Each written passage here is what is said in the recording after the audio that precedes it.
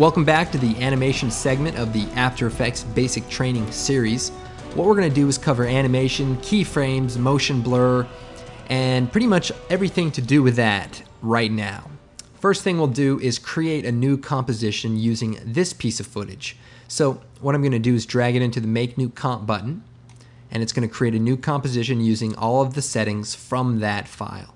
And with this composition, the first thing we want to focus on is the transformations for this layer.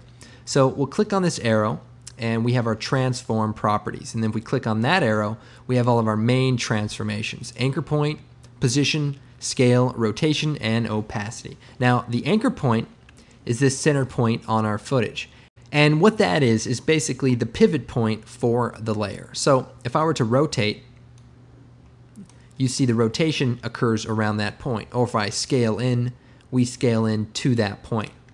Now we can change that point by clicking on this tool up here called the Pan Behind tool. And we can click and drag this to anywhere we want. And now if we rotate, the rotation occurs around that point instead. Of course, we have our position, scale, as I showed you earlier, rotation, and our opacity of the layer. Now, these are all animatable properties. Now, we can reset all of the transform properties by clicking here. Or if we right-click on any parameter, we can then reset it specifically using this dialog. Now, say I want to fade this clip in. Well, let's go back to our main arrow tool. And what we want to do is keyframe the opacity from 0 all the way up to 100 over the period of, say, 1 second. So to do that, what we want to do is start at 0 and turn the opacity down to 0. So I type 0, hit enter. Then if we click on the stopwatch, that sets a keyframe at that point in time. Then if we move forward to 1 second in time using the current time indicator, I can then bring the opacity up to 100%. Then if I play this back by hitting my RAM preview button,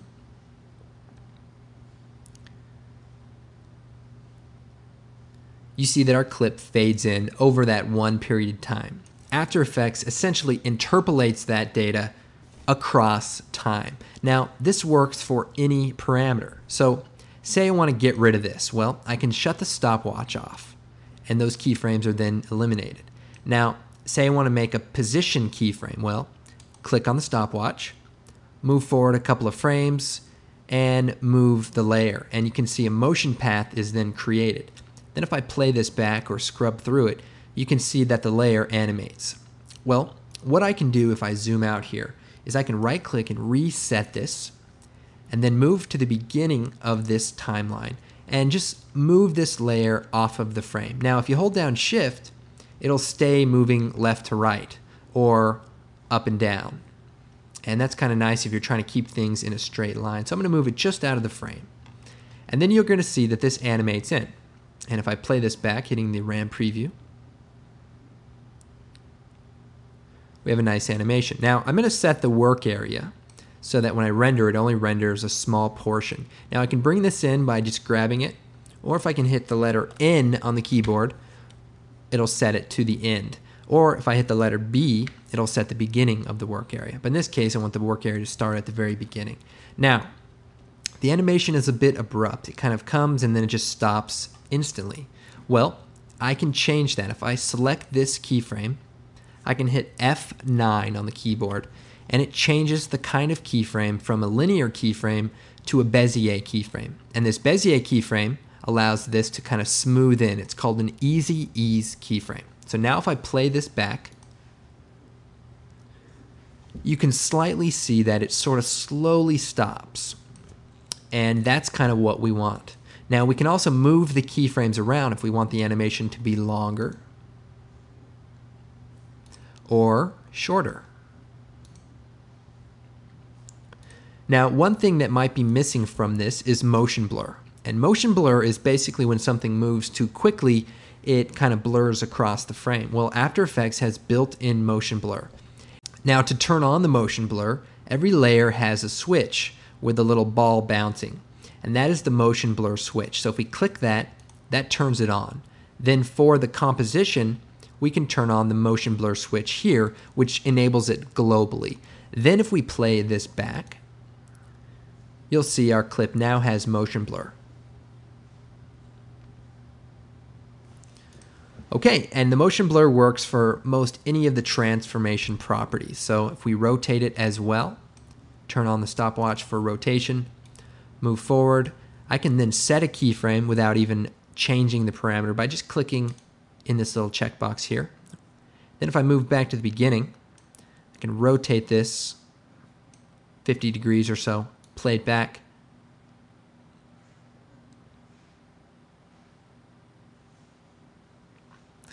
And our layer now kind of flies in. We can also add our easy ease curve to this keyframe by hitting F9 as well. And that'll just make the animation a little bit smoother.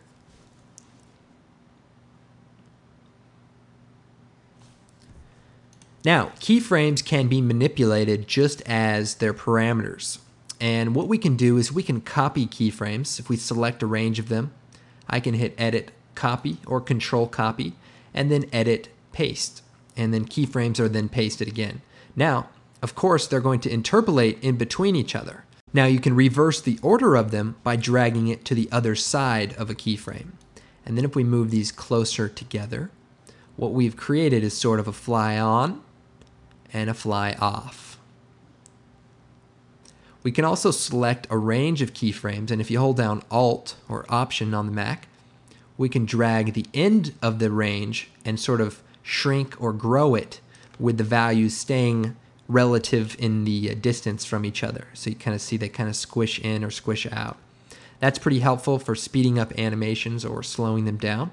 Okay, I'm going to go ahead and delete this by shutting off the stopwatch and hitting the reset for the transform. That takes us back to the default level. Now, here are some good shortcuts that I think you should know. If the layer is set at the default level like this, if you hit the letter S, scale comes up. If you hit the letter T, opacity, A, anchor point, R, rotation, and what am I missing? P for position.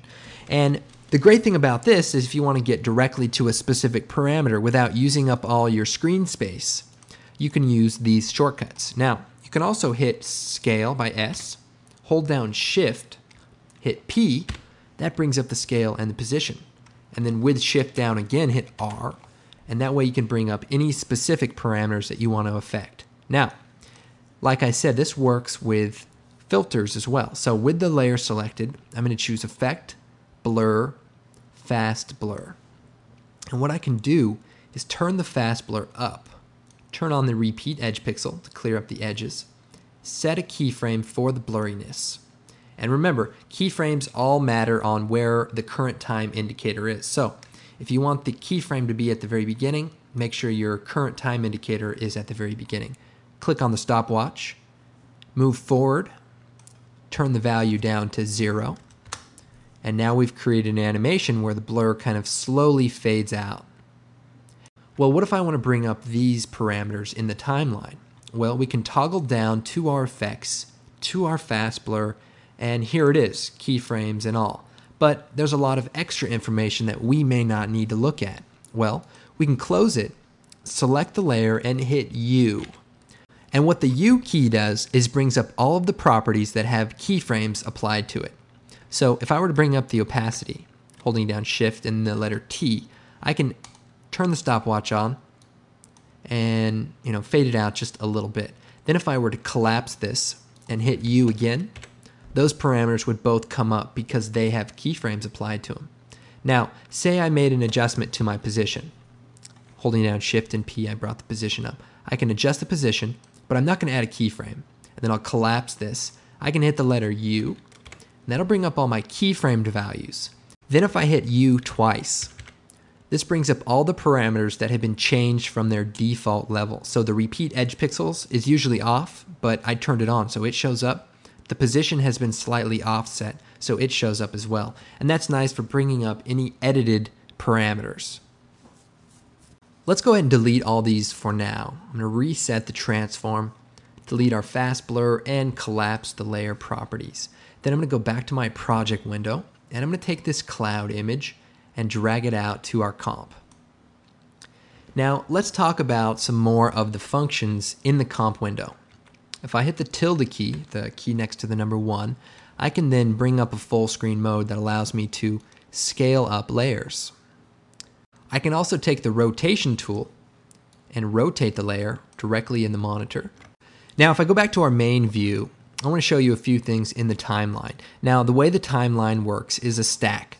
Basically anything on top shows up on top in the composition window. Now if I move this just out of the way, you'll notice that the layers are there. They're simply being hidden by anything that's on top. Now I can simply select the name, click it, and drag it beneath it, which allows you to move layers around. You can also toggle on this transparency switch. This allows you to see what is transparent in the background, so you're not confusing it with layers. Now in our timeline, we also have our eye switch, which turns layers on or off. We also have our solo switch, which will solo any one layer, or you can solo multiple layers if you have a large composition. A few other switches here. We have our 3D switch, which we'll get into a little bit later, and our parenting switch, which is a very powerful function. For example, if I take our cloud layer, put it on top, and say I just kind of stick it right here, this is obviously photorealistic compositing here, and what I can do is grab this pick whip and drag it to my Tino layer. And now if I take my Tino layer and move it around in the composition, you see that that layer kind of stays connected to it.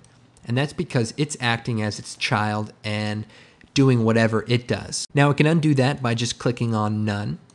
And of course we can add effects directly to layers, but we can also create an adjustment layer. And this is a special layer. So if I select Layer, New Adjustment Layer, what this is going to do is create a layer on top of our composition. And now if I add a blur to that layer, the blur is going to affect everything beneath this layer. This is helpful. Say you want to add color correction to everything and you don't want to have to copy and paste it to every other layer. You can choose Effect, Color Correction, Curves, make your color adjustment, and it applies it to all of the layers beneath it. Now, we can also bring the opacity of the adjustment layer down. So if I hit T, I can turn the opacity down, which kind of lowers the intensity of this specific effect. We can also turn the fast blur on and move the adjustment layer beneath the layer. So now it only affects this layer, not the layer of the clouds, which is above it. So if you have a bunch of layers, you can just put the adjustment layer over the layers you want to affect. Now, it will affect everything beneath it, and that's sort of the way it is. You can also create layers yourself in After Effects without using any footage by choosing Layer, New, Solid. And the solid settings allow you to make backgrounds. So say I want to make a red background, choose OK, it adds it to my project. I can drag this to the background, and now I have a nice red background that I can, add titles to, or make a video screen that has a bunch of smaller videos on it. Pretty good. I mean, this is like NBC style graphics here. Okay, well that's it for the animation segment. Check out the keying and transparency segment for a little bit more advanced compositing tricks.